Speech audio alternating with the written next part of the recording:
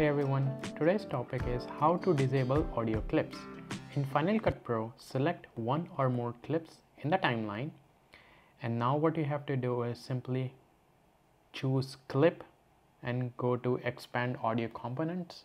So this is the clip that I'm working on. I'm gonna go here, clip, and then choose expand audio components.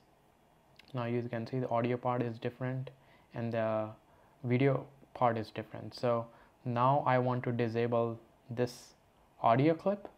So how I can do is simply go to clip again and click on disable.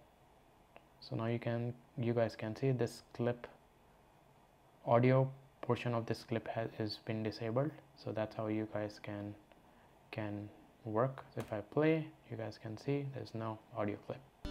If you guys have any questions, please comment below and I'm going to respond to that. Also stay tuned for more videos on Final Cut Pro. Thank you.